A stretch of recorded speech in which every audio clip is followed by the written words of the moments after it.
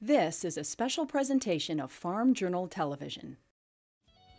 Hello, I'm Clinton Griffiths, and here's what's coming up on today's Corn College TV. Today, we're talking soil, as in soil types and soil testing. Corn College TV heads to the field to evaluate and elevate the planter pass. And Ken Ferry answers your questions about yellowing spring corn in this week's Ask an Agronomist. Welcome to Corn College TV with Field Agronomist Ken Ferry, Associate Field Agronomist Missy Bauer, Farm Journal's Margie Fisher, and host Clinton Griffiths. Welcome to Corn College TV. Today, we're teaching on two topics, soils and planting. It's no surprise for most farmers that the soils in their fields vary greatly. With each type comes different properties. When growing corn, one of the most important of those properties is water holding capacity. That factor alone can have big impacts on the crop throughout the growing season. Well, we caught up with Ken Ferry at Corn College as he explains the importance of water holding capacity in soils. Now this is the water holding capacity of your soil, but to have that kind of capacity, what do we got to do with the water? We got to get it in there, right? Situation that water's got to get in that soil. So if you have a poor structured soil, it may have good water holding capacity, but if you get 2 inches of rain and it runs off, you didn't get it in there. It's a situation where we have to get it into that soil.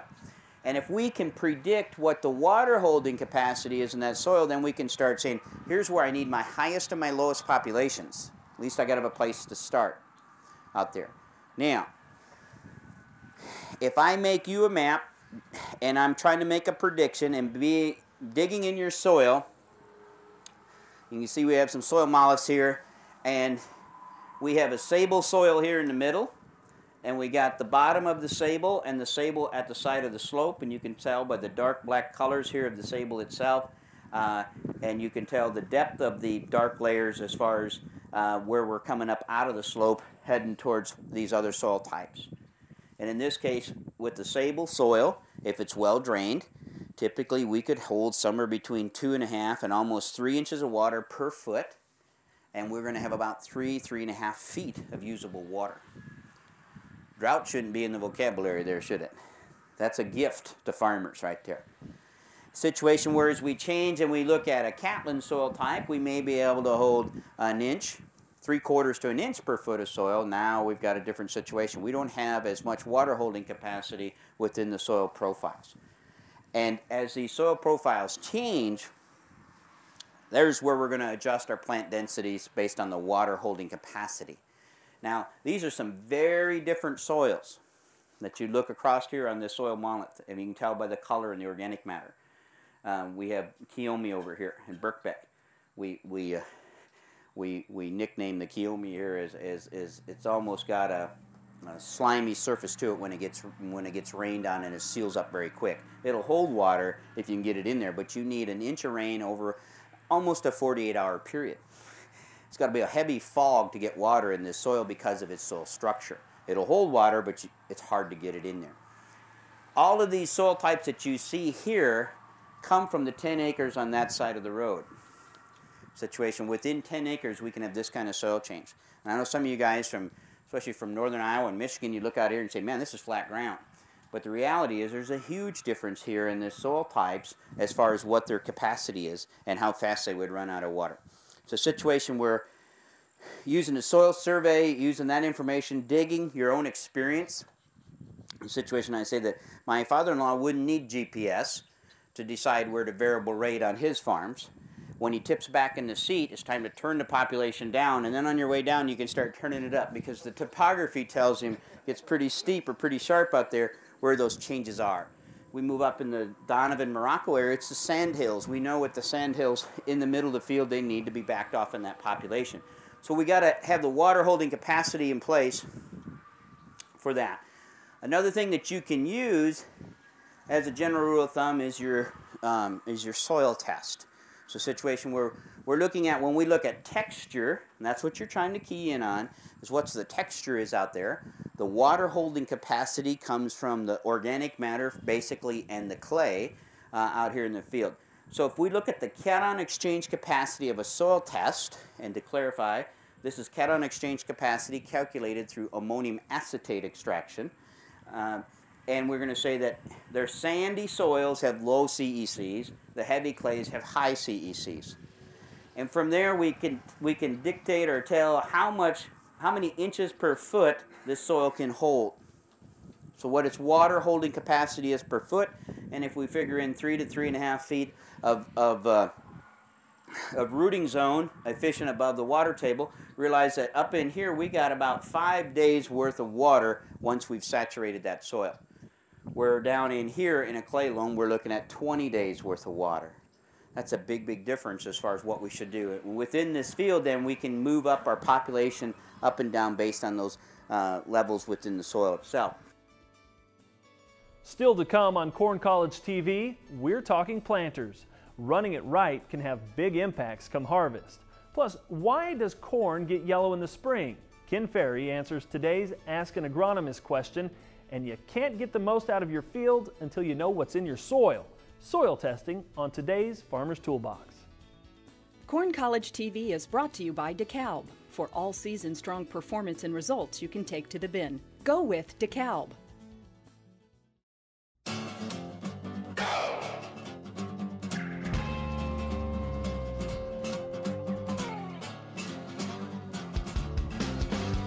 Go with the brand that gets results with strong roots and strong stalks for performance you can take to the bin. Go with industry-leading DeKalb genetics and proven Genuity trait technology, letting you get more from every acre. Go all season strong. Go with DeKalb. Mark your calendar. Ag Connect Expo 2011 is coming to Atlanta, Georgia on January 7th through the 10th. Connect with experts. Learn new ideas, new technology. Connect to the future of agriculture, the newest innovations. Connect globally with producers from around the world. This show sets itself apart from the regional shows. Ag Connect Expo 2011, where the world of agriculture comes together. Hello folks, this is Mark Gold with Top Third Ag Marketing. If you need help marketing your grains or livestock, give us a call. We offer one-on-one relationships that can protect you without the threat of margin calls. We don't speculate, we manage risk. If you're tired of paying acreage and management fees for marketing advice that hasn't actually helped your bottom line, then give us a call. Call today to get 2 weeks of Mark's private grain marketing email. Top Third Ag Marketing, earning the trust of American farmers every day. Growing up in agriculture, I know how important information is to America's farmers and ranchers. They have the tremendous responsibility of feeding this great nation. Here at Ag Day, we're here to help with the latest in agriculture news, agribusiness with Al Pell, the big picture on weather with Mike Hoffman, and stories about the country way of life. Join me each morning for Ag Day, the country experience.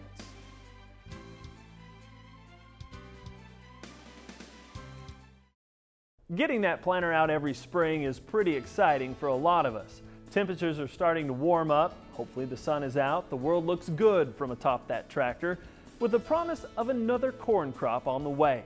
But as agronomist Missy Bauer will tell you, that just might be the most important work you do all year. Missy, one thing that farmers like to do is head out to the field and get some work done. And you say there's one thing that they really need to be thinking about and holding at that high level, and that is keeping the planter pass sacred. Tell us about that. Yes. Why is that so important? Yes, that's right. This planter pass, we get one opportunity to go out to these fields and try to do it right. So keeping this planter pass sacred is very, very critical. So we don't want to have a mistake that then we've got to live with the rest of the season.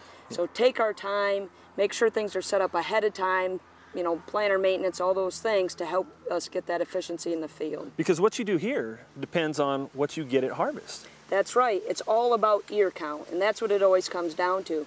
We got to remember that every 1,000 ears per acre out here is worth 5 to 7 bushel. Wow. So if we're losing ears per acre because we're not keeping this planter pass sacred, it can become very costly.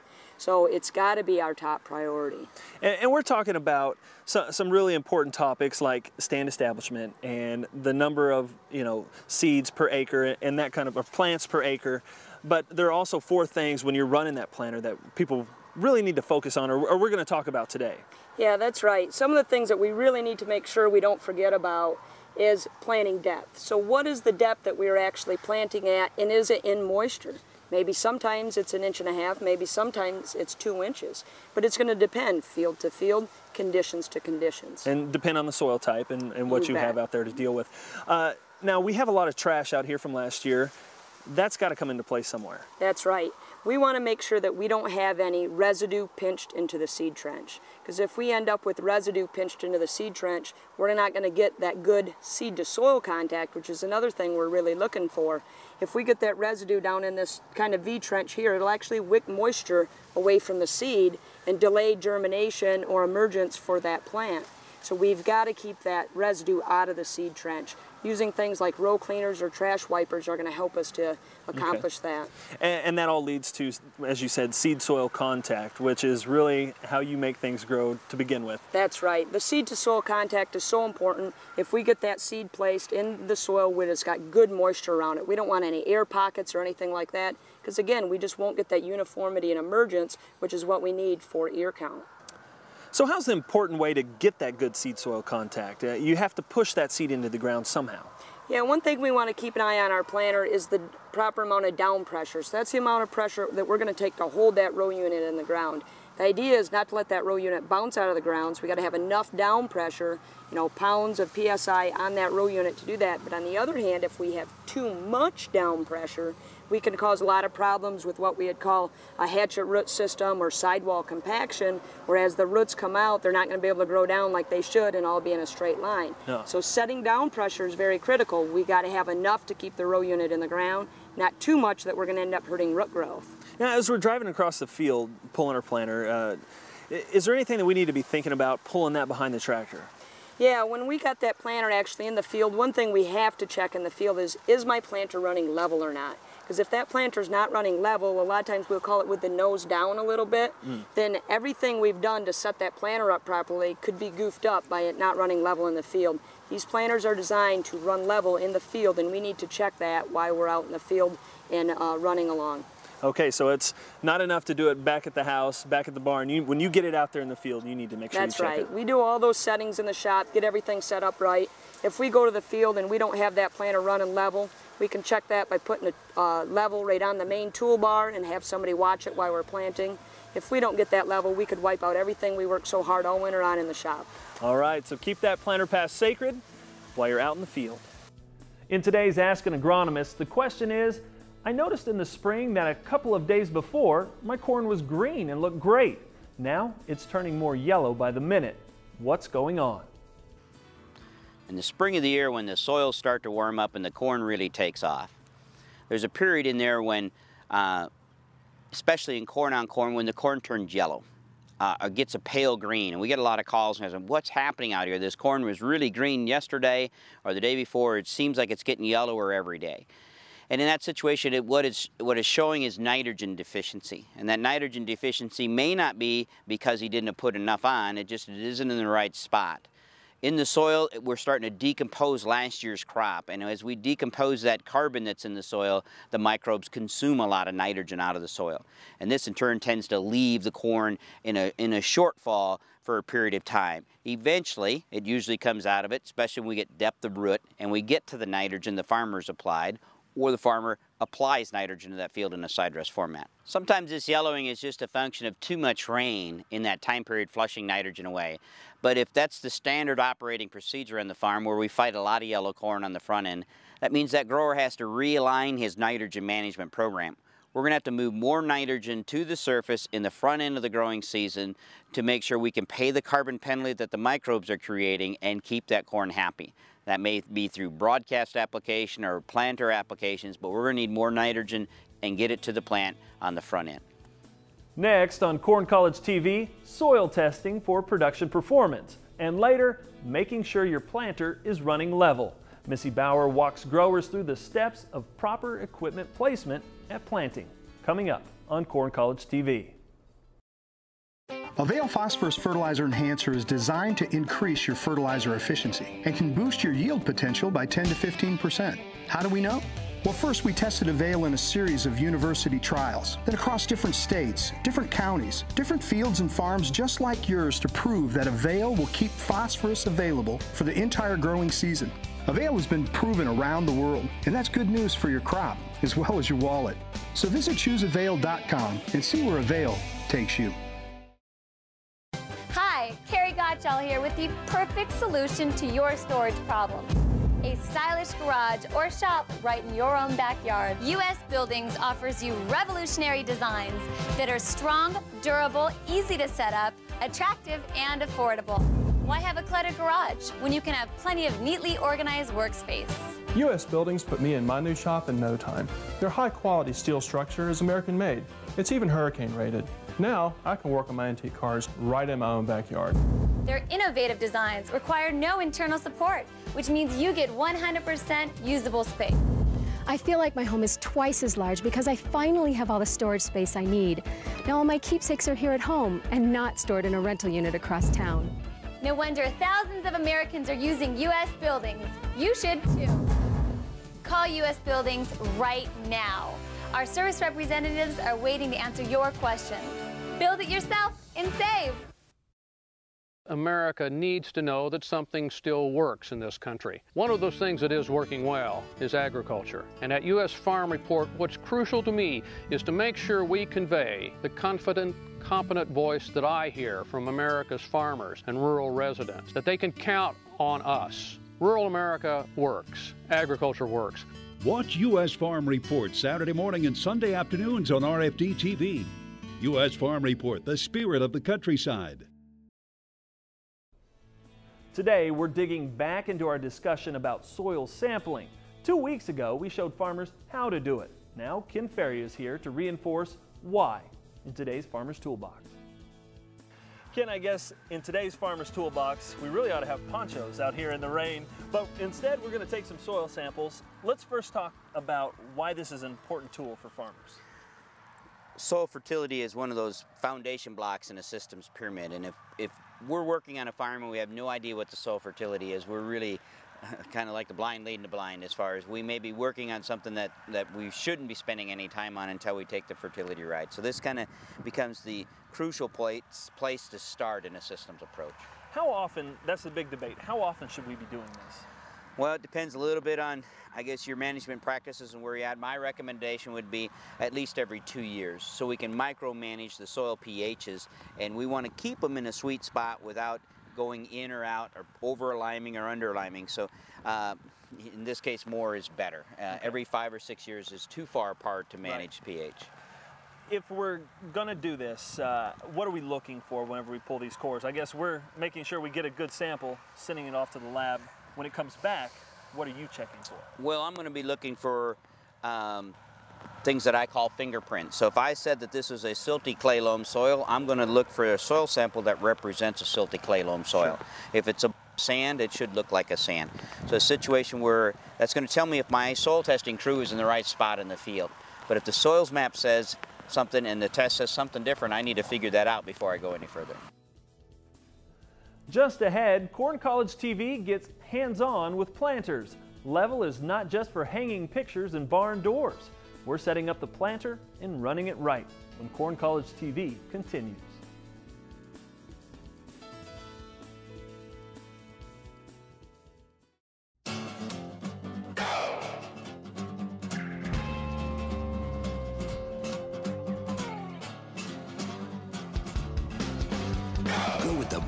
Gets results with strong roots and strong stalks for performance you can take to the bin. Go with industry-leading DeKalb genetics and proven Genuity trait technology, letting you get more from every acre. Go all season strong. Go with DeKalb. Rust is destroying your valuable equipment and property. Rust Guy permanently stops rust the easy way. No scraping, grinding, or sandblasting. Brush, spray, or roll Rust Guy onto any rusted metal and it will not rust again. Rust Guy is not a paint, but an industrial strength formula that kills rust on contact. It leaves a smooth finish that can be left as is or painted. Rust Guy protects from salt, manure, fertilizer, urine, and rain. Call 888-RUST-GUY to talk to a rust expert. That's 888-RUST-GUY or go to rustguy.com. Hi, I'm Greg Vincent, the editor of AgWeb, and welcome to our new site. This marks the end of many long months by a lot of us here at Farm Journal Media, and also even some of our loyal readers who were dedicated to helping us remain the homepage of agriculture. This new site is designed to have more vibrant content, easier navigation, and faster load times while still delivering the same quality information that you've come to expect from AgWeb over the past 10 years. So go ahead and take a look around the site and let us know what you think. AgWeb, the homepage of agriculture. Confusion, doubt, fear, forces that drive the markets in unpredictable ways. It would be nice to find a voice you trust, a broker with an impeccable compliance record, someone with global contacts and expertise, a sought-after speaker who simply tells it like it is. All that with 30 years of experience navigating these markets. Someone like that would be quite a find. Bauer Trading. Experience at work for you.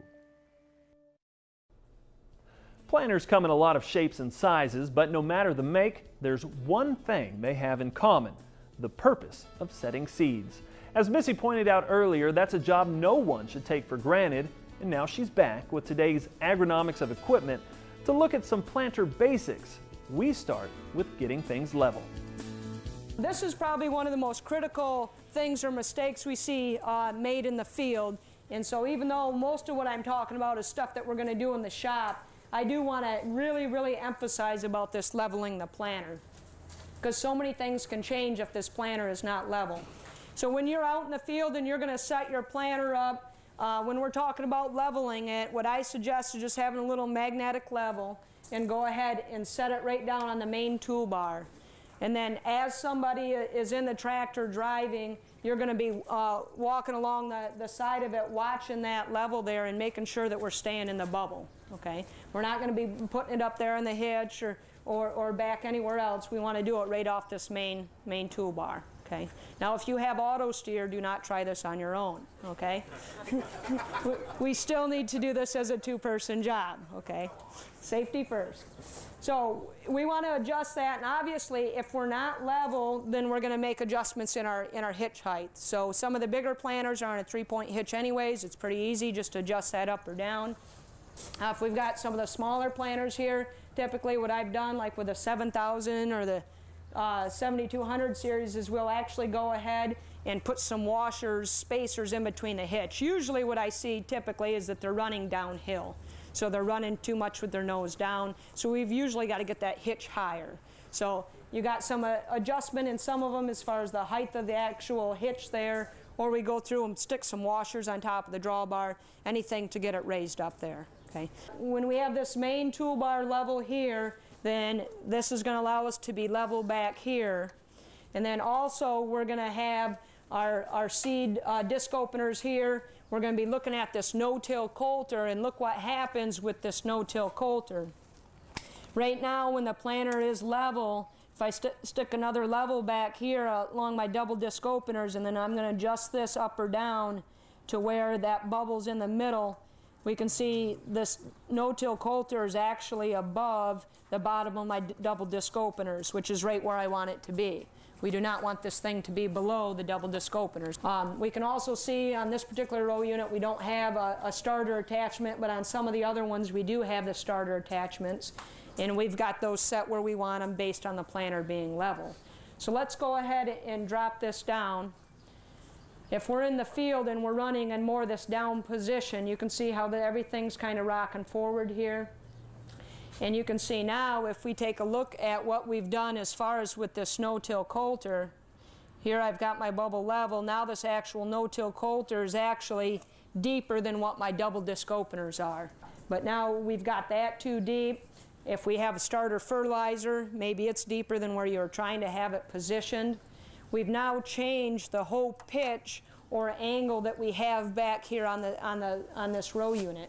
So these seed tubes are designed to run at a certain angle. They've got a certain curve to them or pitch to them. If we've now changed that pitch here, we can have a lot more seed tube bounce and problems there. So maybe we metered well, but now we're not running level, so we're not getting our spacing right. The other thing is this runs downhill like that. We're also going to have problems trying to keep the proper amount of closing pressure on there. Okay? So again, the key to this is keeping this level. Probably the biggest thing we see in the field is that people are running downhill. And if anything, you'd rather maybe be a slight little bit uphill versus the downhill. Thanks, Missy, and thank you for watching another episode of Corn College TV. We hope you're enjoying your education. Remember, you can always find us online. There you can see the latest episode and catch up on segments you might have missed. Have a great week. Class dismissed.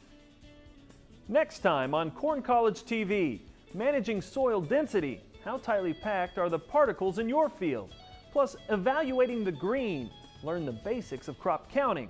Our experts teach stand evaluation and finding the right tools to fix problems in the field. All that and measuring planting depth next time on Corn College TV.